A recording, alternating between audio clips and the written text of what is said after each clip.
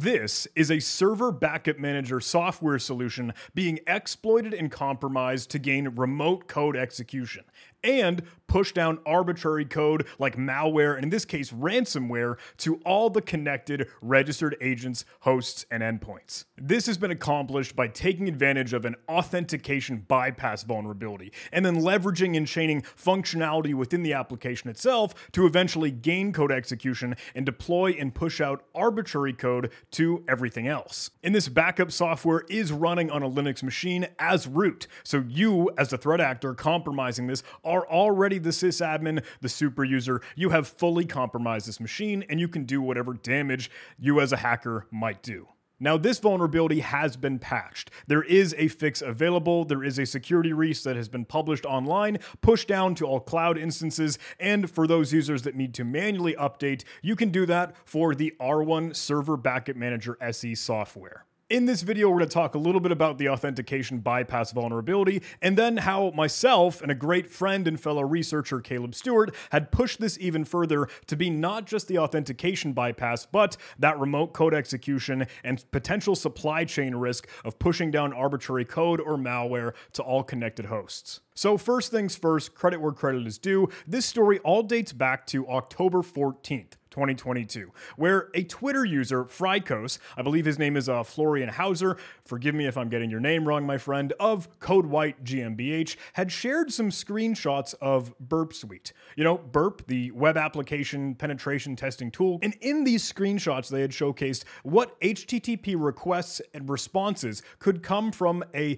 ConnectWise or R1 Soft Server Backup Manager SE solution and perform this authentication bypass. We caught wind of this and we thought, wow, you know, there's a significant impact in even just that authentication bypass and then the sensitive file leak and other information you might be able to retrieve, so we took a look into it. By the time that we got a chance to look, that tweet by Frykos had been removed and taken offline, but hey, the actual images and the text of the tweet was still stored in our Slack cache, so we were able to get a little bit more know-how to explore and poke at this thing thanks to that. Some backstory, this authentication bypass vulnerability is not in ConnectWise and R1 Soft Server Backup Manager SE solution itself. It is in a library or a Java library called ZK. ZK is used for dynamic, desktop-enriched interfaces and online applications, yada yada yada, and Florian, or Frykos' peer and colleague Markus, had found this flaw and vulnerability in the ZK library back in May of 2022.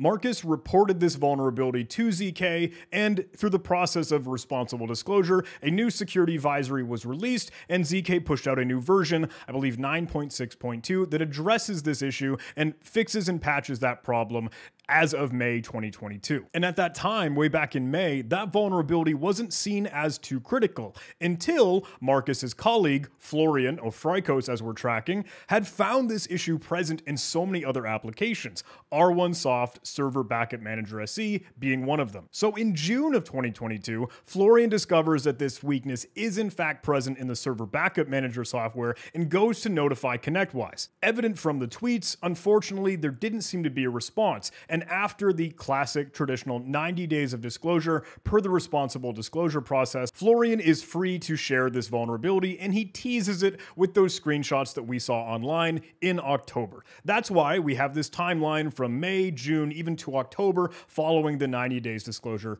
guidelines. Now, when we catch wind of this, we're kind of scratching our heads and wondering, can this be weaponized further? Can this be exploited even more and more damage be done? Because a backup manager solution is kind of a big deal, right? That's potentially a crown jewel for a threat actor because it's likely going to be running with high privileges and you have access to all the other machines, potentially, that are using that service management for backups. So my good friend Caleb and I went to work trying to recreate this proof of concept. And now I'm telling this story, let me add the absolute disclaimer. We have not seen any exploitation in the wild for the authentication bypass vulnerability or our own further and expanded remote code execution execution proof of concept. It would be irresponsible and just way too freaking risky to share this proof of concept out and about. Threat actors, malware authors, all those bad, shady people could use this for legitimate nefarious purposes. So we will not be sharing any code. We are telling the story at the high level of what was done,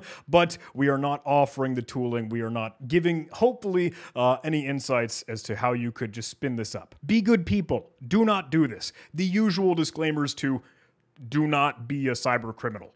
So we started to chip away, recreating this, and we were running into walls. We were falling down rabbit holes and couldn't quite get what Florian or Frykos had, and I thought, hey, you know what, I'll reach out. So I messaged him on Twitter, and then that started a new, long and everlasting friendship, right?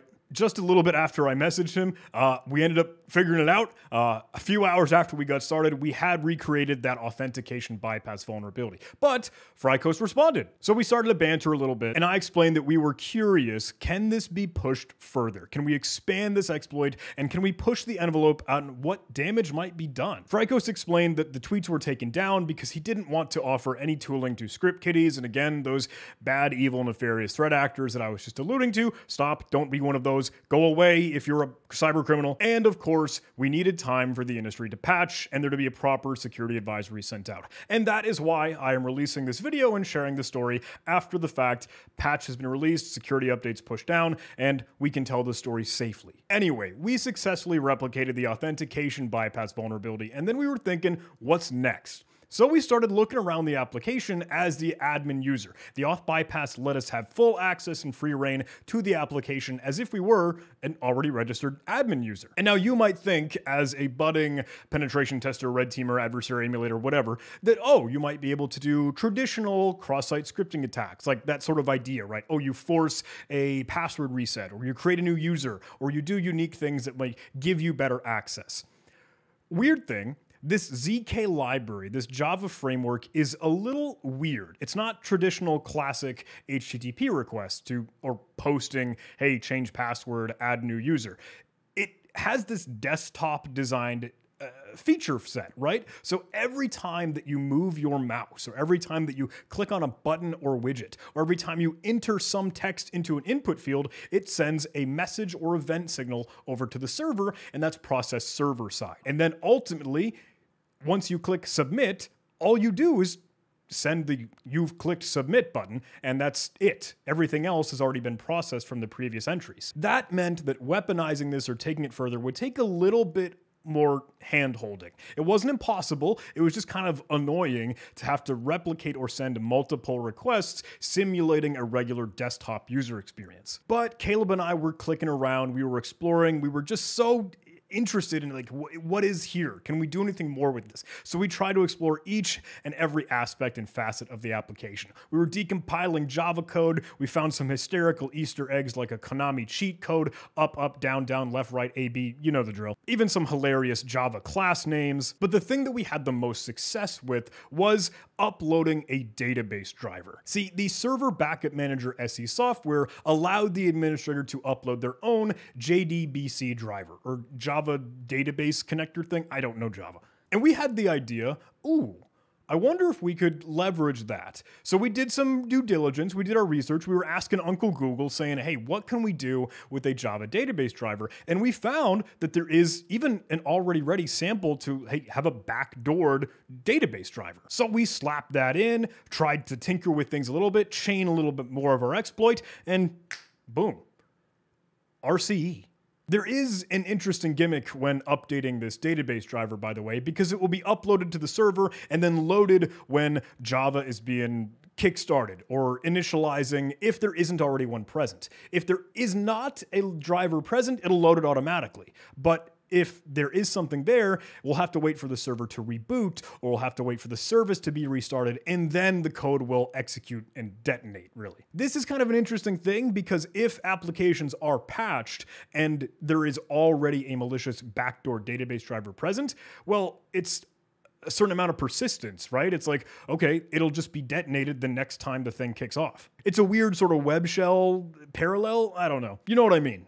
And it is already running as root, so you have super user permissions, you can do whatever you want. And we also found that, hey, we could download sensitive files like, the configuration files, or even the product subscription key, server private keys, credential key stores, lots of juicy stuff that an adversary might be interested in. And through all of our tinkering and finagling with the software, we had found and made sense of the REST API. So now that we were an authenticated user, we could actually do more things with the application, like run commands on all the affected agents. All the registered hosts, computers, devices that are connected to the backup manager to have their backups managed can now have code pushed down to them. And you've got this wild domino effect supply chain. At the time of us poking through this thing, there are about almost 5,000 server backup manager services publicly accessible on the open internet. And that does not include all of the downstream connected hosts and computers and devices that have their backups being managed by this software. Again, that's that supply chain risk. And hey, this is not to be all doom and gloom. By the way, I know, hey, I don't mean to be spreading FUD, fear, uncertainty, and doubt, and like, hey, the sky's falling with all these supply chain risk, RCE vulnerabilities, and crap like that. No, I just want to give this the attention that I think it deserves, and that, like, this is a severe critical vulnerability. And I have to mention, this isn't specific to that server backup manager SE software. Right? And sure, you've got the trickle-down effect, which is spooky in itself, but you have to remember that this original vulnerability that made this all possible, huge kudos and credit to Markus and finding this for the ZK library, is that it is in the upstream ZK library. So everything else, all the other applications that could be very well using this Java library in a similar, like, weird log4j sense, that could internally be enumerated after you go through your authentication bypass, and then exploitation from there depends on the application, but the auth bypass opens the door. And for one thing, that gives me a little bit more, sense of severity or understanding, and like, wow, what damage an auth bypass might do. And again, don't mean this to be doom and gloom. What I want to bring this to you is really a rally and a rallying cry, like saying, like, hey, security researchers, hey, ethical hackers and folks that want to make the security landscape better, they want to improve this thing. And that's why we're super duper grateful for working with ConnectWise and their generous understanding and transparency and help, and that a patch is available. We're notifying partners. We're keeping the community and people informed and aware. And now we got to keep going. We got to keep improving things. Like, there are still new things to fix, and we have to do that due diligence and responsible disclosure for other ZK libraries or applications that use that tooling to go fix more things. So forgive me for my rant and rambling. I'm not trying to get on a soapbox here, but I think that's the message that I absolutely wanted to bring with this video. Sure, it's cool, high-flying, flashy, and fancy to drop in, whoa, ransomware down the pipeline supply chain. But look, this is just a call to action to raise awareness and get more people in the mix to fight the good fight and improve security, better the landscape. If you yourself use this server backup manager SE software, please patch, please stay up to date, please keep your ear to the ground with everything that ConnectWise is chatting about, that we are chatting about. We're just trying to get this information out there. In the link below in the description, we have our full formal write-up where we include indicators of compromise. Well, again, there's no exploitation in the wild that we know of, but this is just taking advantage of the features and functionality that the application provides. So indicators of compromise is kind of hard to put out there, but there's our best effort with some server logs and things that we can key off of. Thank you for letting me ramble and rant for a little bit. I, for one, think this is kind of a cool story. I'm very pleased and proud of this because this is work that, truthfully, hey, Caleb and I spent and poured 20, 30 hours, burning the midnight oil, just going down every single rabbit hole. And there are other incredible folks that were all along the ride. And look, let me add the note here that this is all something that we kind of still stand on the shoulders of giants, right? Like, this wouldn't have happened if the great research and work from ConnectWise GmbH between Markus and his team and Florian, Frykos, and like, it's a community effort. And that's why when something hits the fan or when there's a new flashy vulnerability or exploit out and about, look, it takes everyone playing in concert. It takes us all being a team. It's a team sport, and it's a cheesy thing to say, but that's the reality of it. And I hope that you can be a part of it just as well. So please jump in the fight, and hopefully there's some sweet intel to get things started for you down below. Thank you, everyone. I hope you enjoyed this video. Hope you enjoyed this recap, and I hope it makes you a little bit more aware, a little bit more educated, and a little bit inspired to go improve the security landscape for all the right reasons. Thanks for watching.